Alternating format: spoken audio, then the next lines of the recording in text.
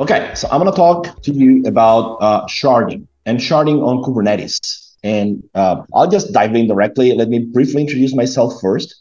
I am the founder and CEO of a company called OnGres. OnGres is the short for on Postgres. So you can imagine what we do. For people that know me, I'm the Postgres people.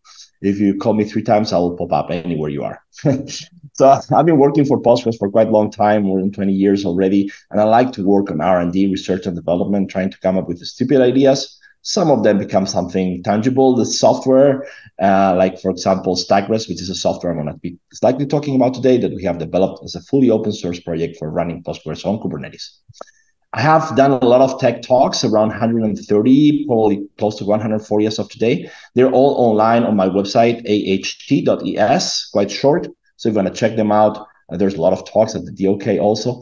So feel free to find me over there. And I've also like to do some nonprofits. So I run a Postgres nonprofit foundation, and I've been elected also as an Amazon Hero 2019. But let's talk about sharding today. So very briefly, what is sharding? Sharding or horizontal scaling is basically splitting the workload, the data that I have on a potentially large database into multiple writer instances. Most relational databases, for example, have a typical architecture of a single primary and multiple writers. Sorry, a single writer node and multiple reads. But if you really want to scale this writer node, despite they normally scale very, very well, but if you want to scale this writer node, you need to split the data into multiple chunks and direct each of those chunks to a single writer instance. This is what it means, sharding and horizontal scaling. It allows you to do basically 2 things: to scale the writes, obviously, but also to reduce the blast radius. If one of your writer instances, for example, fails, and even the HA mechanism fails also, or there's some data corruption, it will affect only a percentage of your users. So it's also very good for security and availability purposes. Now, a typical sharding architecture with a relational database like Postgres will look like this. You will have at the bottom all the shards, like where all the data is split into these chunks that will go to a specific server, which potentially will have a replica. So here we have primaries and replicas for high availability purposes. And on top of that, you have coordinators or routing or transaction routers. They're called differently in different technologies that obviously coordinate the queries, receive the query, serve as the entry point, and then send the queries to the appropriate shard or shards and resolve the queries. They may also be highly available. So this is an architecture that is easy to understand, but if you think about how to deploy this architecture, it's non-trivial. You need to deploy not 1 server, but n+1. But then if you want high availability with m number of instances, you multiply that. Then you really need to add, typically, at least for Postgres connection, pooling and specific configurations and potentially specific extensions, and then functions to build the clusters. And what about distributed backups?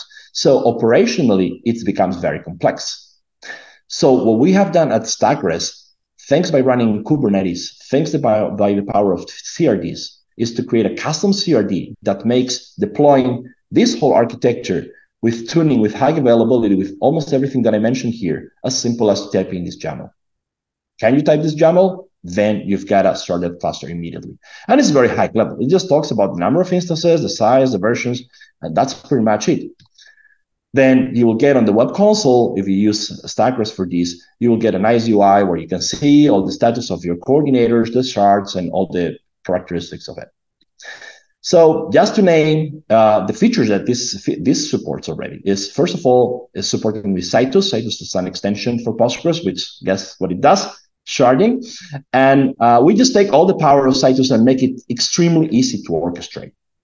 It supports both high availability for both coordinators and shards. It does integrated connection pooling, which is very important for Citus. It supports distributed backups, so you get a consistent backup across all your shards. And also, and this is very unique in the industry now, it's not even present on the Azure, at least yet, heterogeneous shards. You know that distribution of data may not be homogeneous, and one shard needs to be bigger than the other one. We can achieve this with a YAML file by overriding the specification for a particular shard or shards. And also automated operations for resharding and restarting a cluster. So that's all that I wanted to talk about you today. I'm also available on DoK, Slack, Twitter, LinkedIn, anywhere. Ping me for any questions you may have. Thank you.